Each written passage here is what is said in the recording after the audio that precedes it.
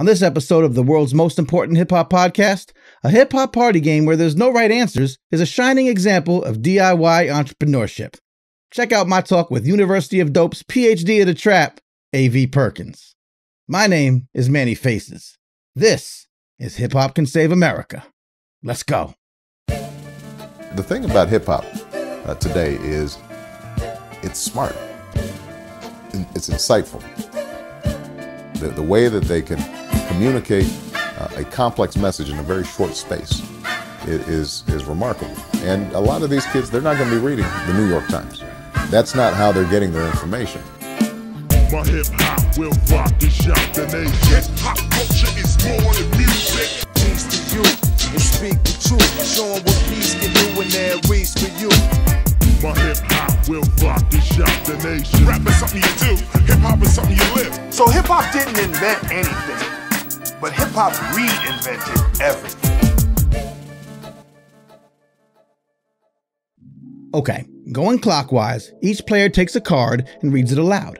Players have 5 to 10 seconds, usually filled with emphatic outbursts of opinion that would make Stephen A. Smith seem subdued, to place a card down, denoting their answer to the multiple choice question. When all players have answered, the cards are flipped. The winner? Majority rules. The loser? Drink up. It's a hip-hop party game, but it ain't trivia. Everyone thinks they have the right answer, but there are no right answers. It's the barbershop / lunchroom / nail salon type of hip-hop discussions we've been having all of our lives. But instead of wildly lashing out on message boards, social media, or Clubhouse, here, you're with friends. And here, you also might get drunk. Now, A.V. Perkins is the co-founder and chief promoter of University of Dope, the card game and its various on- and offline counterpart events. A.V., also a well-established do-it-yourself advocate who's had stints on HGTV, has watched her entrepreneurial baby grow, survive a pandemic, and just recently hit the shelves of none other than bullseye box store behemoth Target. It sounds like a lot, but once you know A.V., you know that it's likely only the beginning. Now, before we get to it, remember, you can get a ton of inspiring and innovative hip-hop news and views via my free newsletter at mannyfaces.substack.com. You can support this show and the newsletter so that we can remain independent and unbothered by the need that others have to dumb down the culture. Visit patreon.com/mannyfaces to help support. And stick around until the end for a chance to win your very own University of Dope game. Now, here's my conversation with A.V. Perkins. A.V. Perkins does what? Does everything. A lot. What's up, my friend? I'm so glad we finally got the chance to get this done. How are you? I am doing great. How are you? I'm all right. Unobligatory but heartfelt Happy New Year. It's still the top of the year. So we're ask, depending on who you asking. Yeah. Today we're recording this today. It's technically like ditch your New Year's resolutions day. Is that the thing? I don't know, but it could be because it's the 17th. Like after Martin Luther King Day, if your dream has not been actualized, it's gone. He had a dream for all of us. Fair enough. Fair enough. And we know each other for a long time. We have a bunch of mutual friends. I don't think I've seen you in person. I don't think we've ever met. Yes, I agree. I think maybe one time. This might ring a bell. Freestyle Mondays. We might have crossed paths. We ever had a Freestyle Mondays event? Freestyle Mondays with Corey? Because I only been to one Freestyle Monday. You were manning the camera.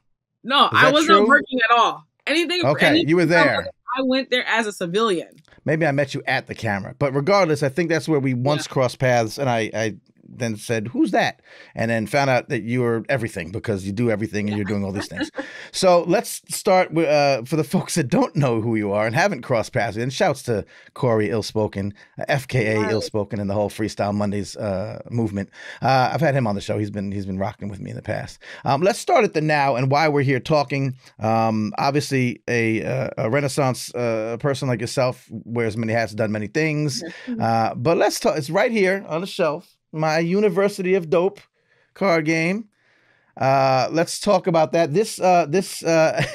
This endeavor of yours has recently reached a wildly high milestone. Please tell the people what we're celebrating right now. We are celebrating that we are in Target nationwide.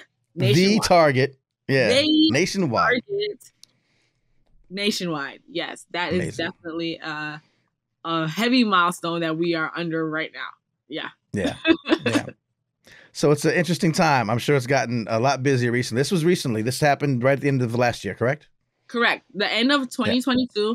We thought our launch day was initially going to be the 8th of January 2023, but you know, life be lifing, and it came out a little bit earlier, like for like Christmas and stuff. So that was a surprise to us. Like, you know, people who were across the country, like, yo, I saw your stuff on the shelves, and it was like, wait a minute, it was gonna be January, but it was like, yeah, you know, surprise.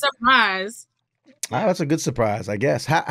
So first of all, again, to the folks who don't know, I gave a little preamble to let them know what University of Dope is, but explain how you explain it to folks and kind of what it's about. Well, University of Dope is a disrespectful party game for hip-hop lovers. It is not trivia. It is majority rules. So if I asked you and everyone else at home to, I usually give this card, but I'm going to give something different.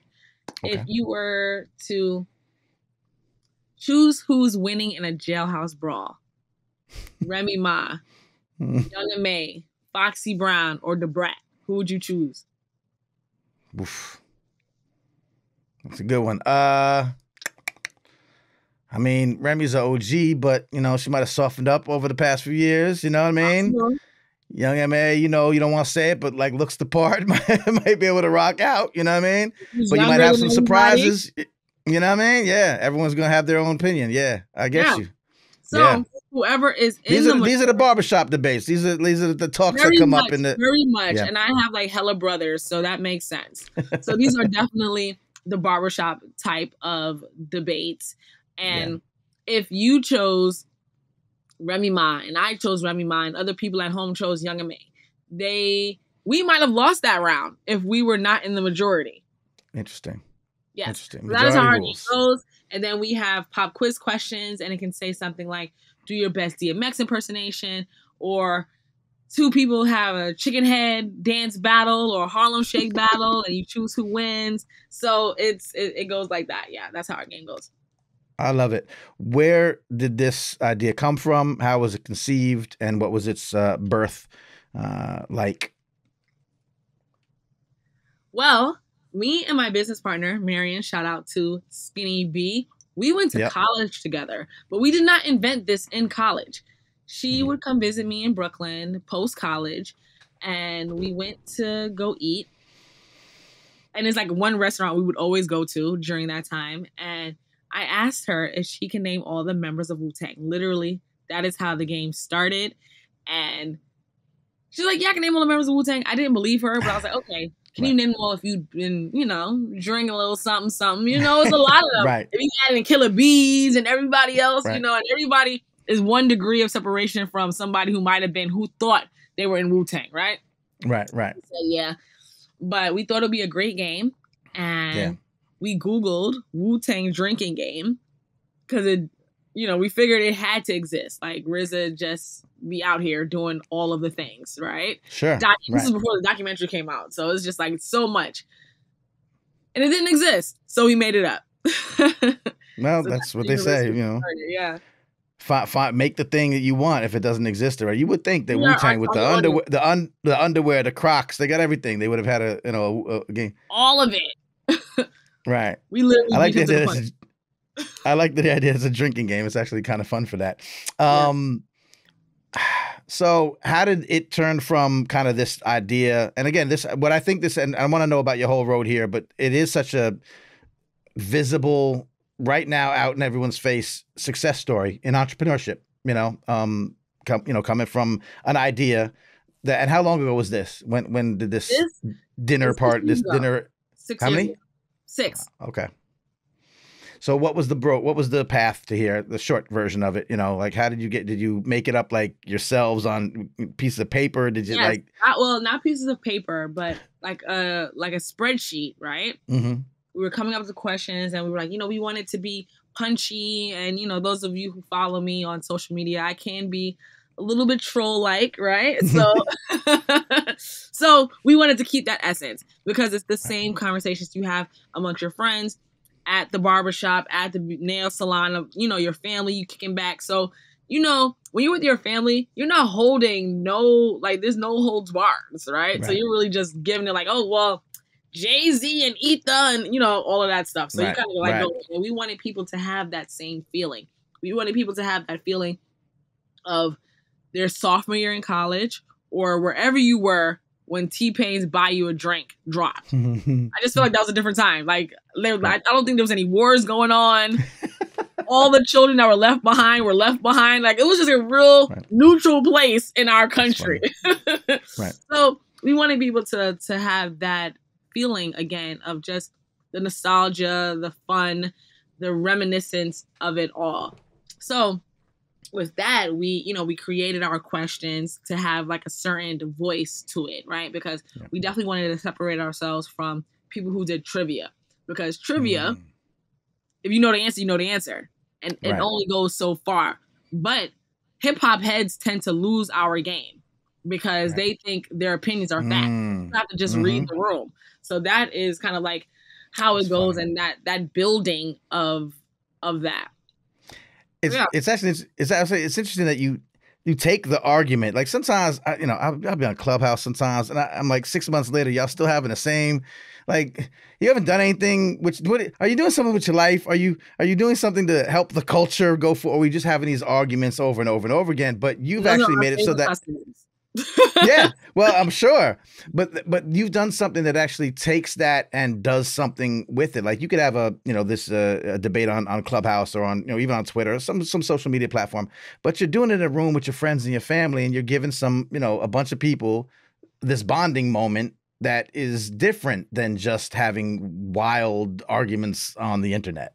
Exactly, and then with it being a formulated game, like there's like an end, a start and an end of how long you can talk about this because people, I was born in 1985 and most of the team was born in 1985. So, you carry the one. People have been talking about Jay-Z versus Nas since it happened. Okay. And I was in high school when it happened. I have graduated high school, graduated college and post, all of those things. And people are still talking about it. Ether versus Takeover, right? But we just packaged it up because it's like we have already been having these conversations. Right. Let's have them again. Right. Yeah. And win the game. And win. Yes. Yeah. Ether or Takeover? Whew. Okay. See, I'm gonna go with Ether just because Ether became a verb. Like I've said that exact same thing. The cultural impact. Exactly. If something becomes a part of the lexicon of the language, like Ether and like an iPod. Like remember when like MP3 players came out and everyone just called it iPods? It didn't matter who made them. It could be Sony, but you call it iPod. Same thing with 100%. Ether. Same thing with Stan. Stan, yes. So many people don't know where Stan came from. I mean, of course. I'm like, come on now.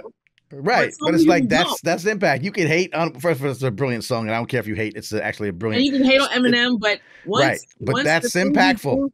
Become impactful like that. It's like Xerox copies, right? Right. Like Xerox is the brand, but no one. Right. Old people, pass me a Kleenex. Exactly, Kleenex. Right. So Kleenex, Xerox, Ether, right there. Right. Nobody's saying Takeover.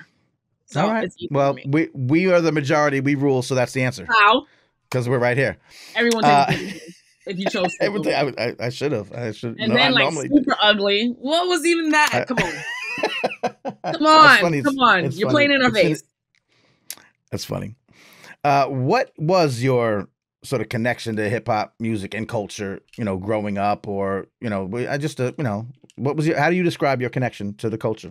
How does it inform your identity?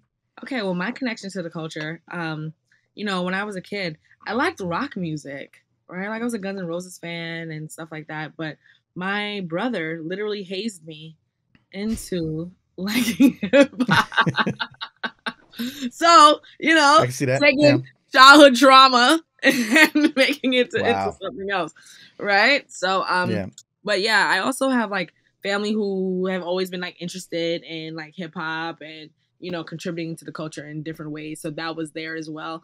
But yeah, it's definitely my brother literally hazing me into learning the lyrics of songs, and then also having like battle competitions with like kids in my 7th grade, 6th grade, 7th grade class. We're battling with other people's lyrics, which doesn't sound like a battle at all. But yeah, you know, that's part of my story. So it's like, hey, it's a delivery battle. Yeah, but I know all the lyrics. I'm gonna show you, you know. So that's kind of like how. So yeah, that's how I really got into it. Well, it's paid off, I guess. Bullying Bullying pays off sometimes. No, that's bullying not right. Pays off when you decide not to like ruin everyone's day. but that's the thing. Again, you take the trauma, make something good out of it. You take the arguments and you make something out of it. And isn't that the essence of hip hop anyway, right? Well, that's funny you say that, because you have this history, this background as a DIY expert. That's your kind of ethos, right? Do it yourself, make it happen. Find, you know, make $1 out of 15 cents, you know, which is all hip hop, you know, at its core. Yeah, went from negative to positive, and it's all good, right? 100%. So you don't know, now you know. But now you know. And I've seen some of your DIY stuff, some of the other stuff you've done, not just people who don't, you know, who know you from University of Dope or some of the, you know, more recent stuff, but, you know, over the past few years, you've been on TV, you've done all these. I saw you on the flea market thing. I saw flea market flip, yeah. Right, I didn't even know that was a show until like I was looking you up. I was like, oh, this is cool, because I do the same thing. Show. Like I got old I'm gonna tell them I got old radios, like the old radio things, and I'm trying to learn how to like sand down the wood and flip them and make them nice again. So I was very inspired by that. Restorations are like awesome. How did you get into all this like crafting and becoming kind of an innovator and an inspiration for others? Well, in terms of crafting, my background is in film and television. I worked doing props and set decorating for about 10 years. And so that started from college. And I like to work with my hands. I learned it from my pops. He worked in construction. So that's kind of where the tinkering and stuff came in. So that is really where that kind of like, that's how I got into it. And unfortunately, he passed away. And I was like, okay, I'm going to start a blog just to kind of like figure out my life, because my life was in shambles. Him and I were close.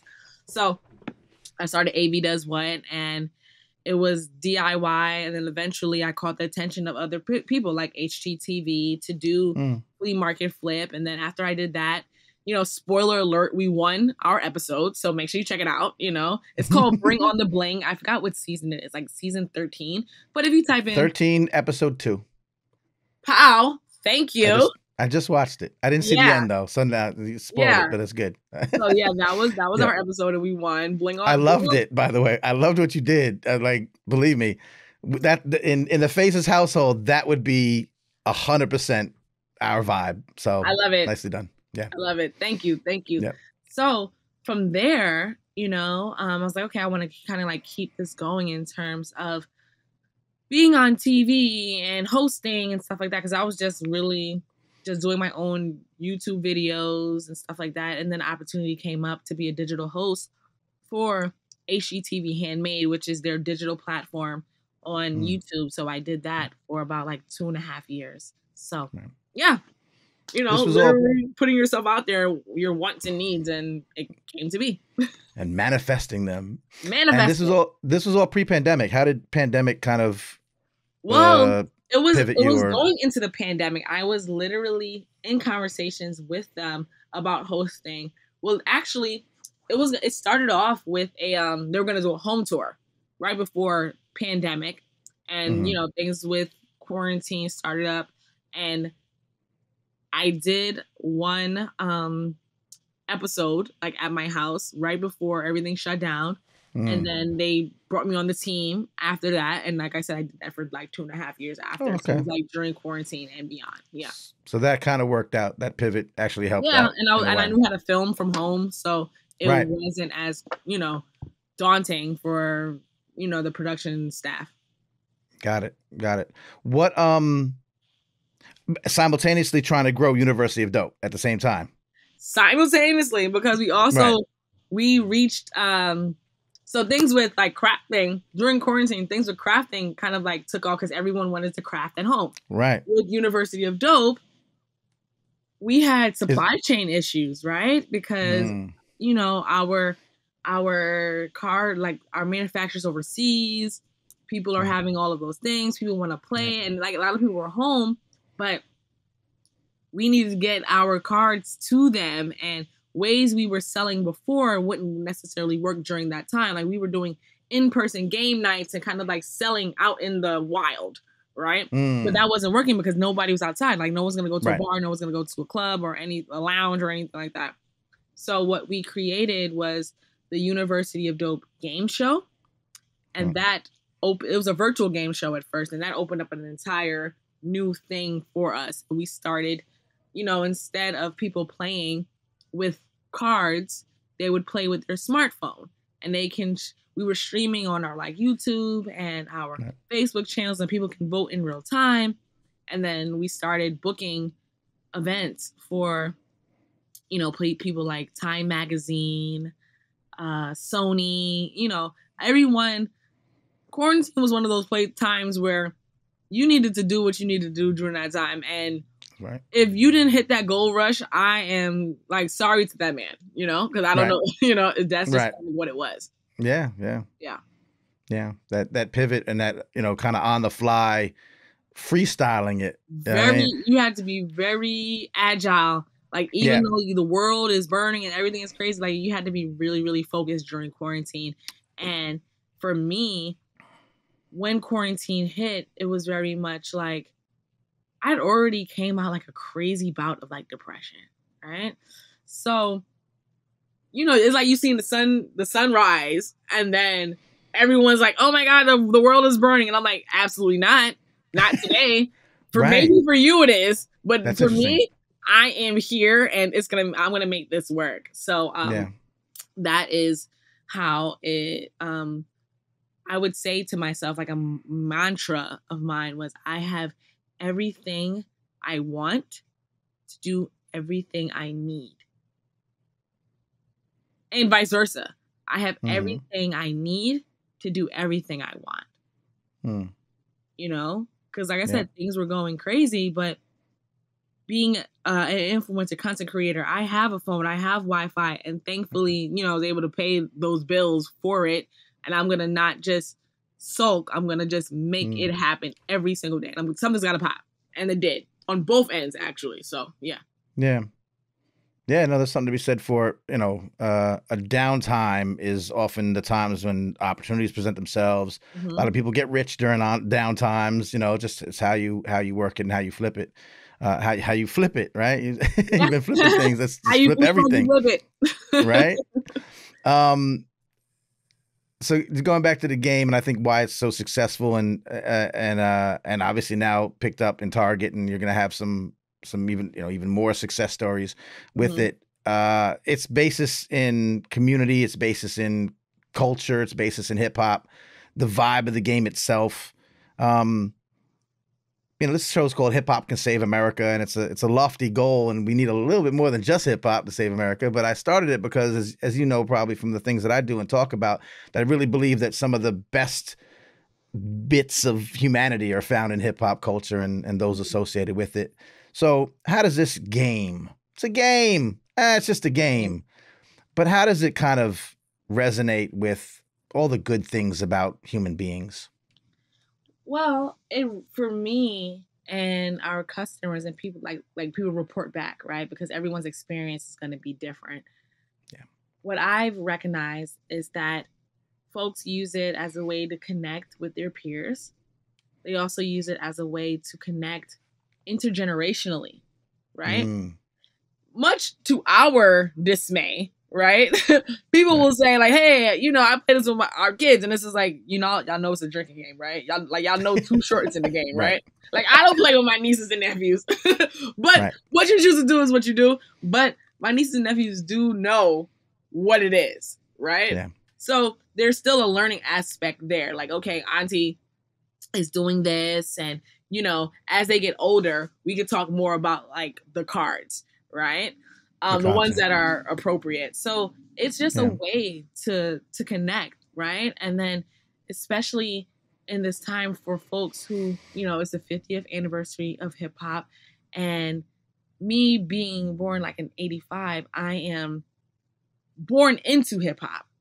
So I don't know life before the genre existed, but there's people that I know and love who know what life was before the genre existed. So you can see the differences, right?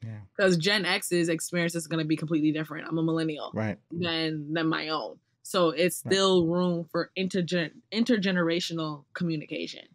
And as the genre continues to grow, right, we are facing collectively, because all of us who've added to the genre, with things that you've done, things that I've done, it's what happens now, right? Right. Because it's, starting from the streets of the Bronx where I'm from, it's, you want to grow, but you don't want to lose what we have. Right. So things like gentrification comes into play and all of these social economic things. And then we can't be ignorant to things that are happening now in terms of violence, right? So it's like, where do we go? And us as elders, it's all of these conversations that can be had. Or you can just say, hey, I'm having fun with this game and we gonna drink it. We gonna have fun and go to sleep. So it's either way you want to go. You know what I mean? Right. So it's both. It adds to both. That's pretty dope. It's pretty dope. Thank you. It's a pretty dope university. Yeah, pun intended. Puns are always intended with me.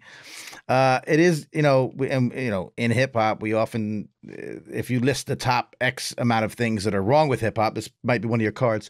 But the intergenerational divide, right, is actually one of them. Like, old heads, young heads, we don't like their music, they don't like our stuff, and this is a way for actually everyone to be in the same room and maybe give some opinions, throw some content back and forth that might let the other person say, oh, you really do know or respect or have some love for or are involved in, but maybe in a way I didn't expect or see previously. And the thing is, older generation also has to understand, like, hip hop is still a younger genre, right? So when you think of, let's say, rock, right? And, the origins of rock and going from, let's say, I mean, it's older than that, but I'm just thinking in my head, like Little Richard, right? Like that. Little Richard and Metallica are 15 different things going on. Chuck Berry and Blink 182 are different. Guns N' Roses and, Blink are different. Right. So we even within hip hop and Black and people of color created it, we still have to let it have its room to grow. Now, room to grow doesn't necessarily mean changing it or gentrifying it or anything like that, but there are going to be kids who have different influences, right?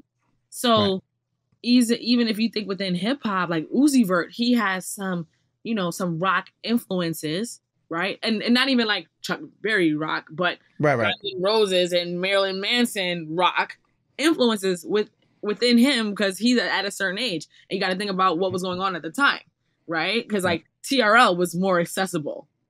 So all of those things.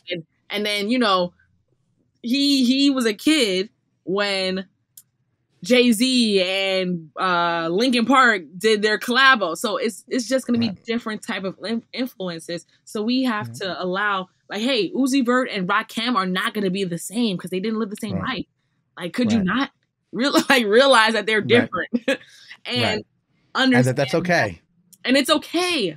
You know what I mean? Because if you want Rakim to make more music, support Rakim so he can make more music.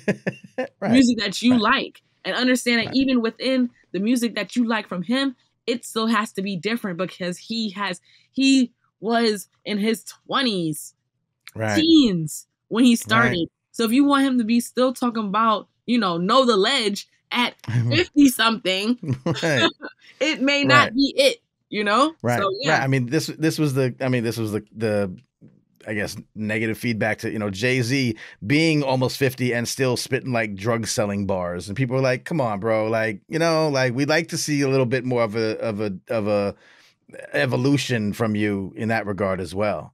You know what? I agree, but I also find like it's a catch-22, right? Because when you talk about your formative years, because even in our game, in the beginning of this interview, what did I say? I said where you were when you were a sophomore in college or where T-Pain buy you a drink drop. So that's already, this is 2023? I'm talking 06. Yep. Right. So I'm a part of the problem. And it's like so much, it's like AV, so much of your life has changed from 06. Like you didn't have this game in 06, but you created the game and you still wanted that nostalgia. So yeah, a lot of our favorite rappers, not even a lot of, all of our favorite rappers have been richer longer than they've been poorer. Yeah. Right? But they were poorer in their formative years. They were poorer in their prime, in their, you're young and ripping and running the streets. So while I'm talking about T-Pain, because that's just my memories, they talking about slinging drugs. I didn't sell drugs, so that's not my memory. Now I see why you made a drinking game. So and that's what I was doing, man. I was drinking and dancing to T-Pain. I feel you. That's what I'm saying.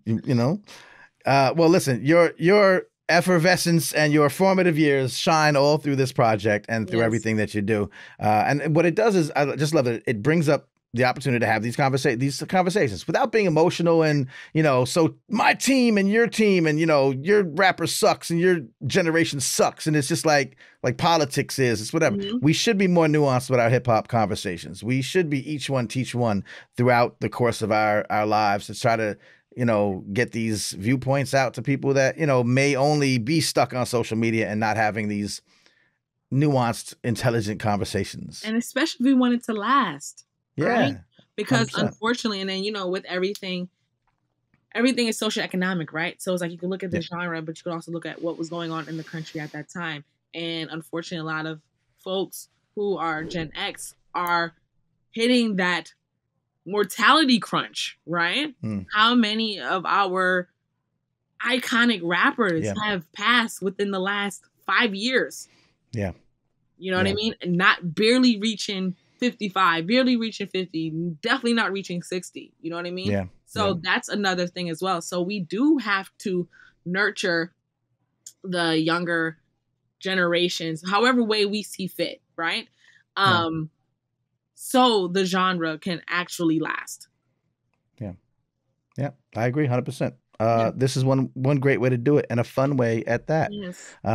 What is next for University of Dope besides Target? I assume more big box stores would be great. That would definitely be great. That is definitely in the works. We want to have more events.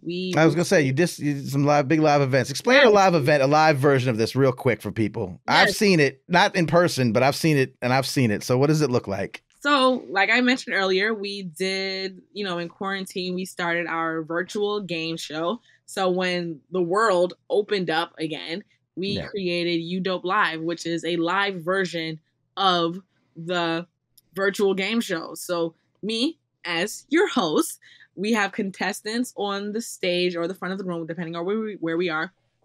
And instead of voting with choice cards, A, B, C, or D, they vote with their smartphone and they can vote. And there's like live polling. So think bar trivia meets like hip hop, and it's a lit time. So people can see the votes in real time. People can see how people choose in real time, and everyone is just like having a great time, like it's lit. So that's what we've been doing. We had a party to celebrate our Target drop recently in Connecticut, in West Hartford, Connecticut, and our plan for 2023 is more events because this is the 50th anniversary of hip hop. So we are with all of the shenanigans, whatever you're trying to do, we are with it. Like, get us lit. Like, we here. Yep. I highly recommend it myself, as someone who is also out and about doing 50, hip hop 50 type things, speaking and presentations. That can be great, but we need to have fun at night too, in the spot and get it jumping. So where do people find out more and keep track of the events? Are they going to be around the nation? Are you kind of sticking in the New York area first? How's it going to work? Whoever books you. We have unpopular opinions will travel. So we are out here, That's what's up. The wheels on the bus go round and round. I hear you. All right, so follow us on Instagram. Okay. But say it again. Instagram, University of Dope. That's the best way to see our updates. Universityofdope.com. Make sure you get a deck. You can go to Target.com or your local Target. You can, get yours. Tell a friend. Don't cop one, cop two. Yep. So, that's what's up. Yeah, they make a great gift any time of year, not just Christmas. Any time of year. We also have an R&B version. So, yeah, it's the same unpopular opinions, but in soprano, falsetto. So you can get yours as well. But that currently is exclusively at universityofdope.com. Very, very dope. And lastly, I should rock some merch. I'm gonna get some merch. People send me some merch. I'm gonna get some merch. I support. You see, I support. That's what's up. That's right. This was not a gift, by the way. I put my money on it. So appreciate you. No, come on. That's how I do. So listen, that's what's next for University of Dope. I suspect, I don't know, I'm just guessing, this might not be the only thing you're gonna do now or in the future. You got anything else in your wheelhouse that you want people to know about? Or is this kind of the focus right now? This is big time now, so you might kind of be focused, but it's follow me. AV does what? AV DOESWHAT. That's where my most recent updates will be of whatever I have going on. All right.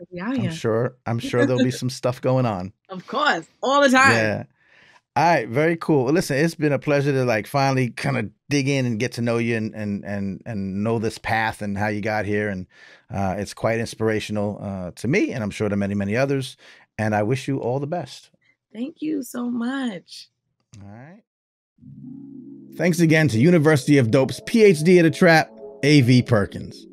To keep tabs on her movement, follow AV Does What on Instagram.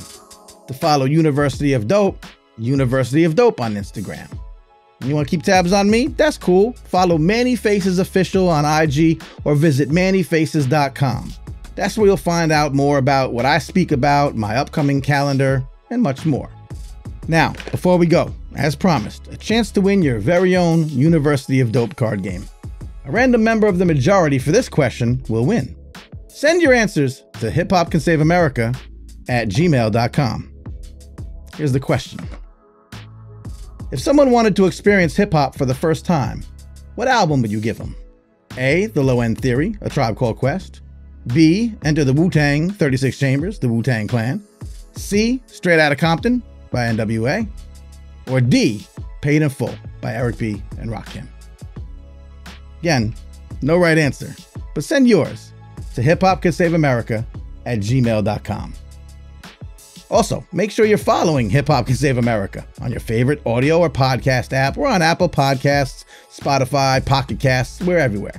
And if you prefer the visuals, please smash that subscribe button at youtube.com/Manny Faces.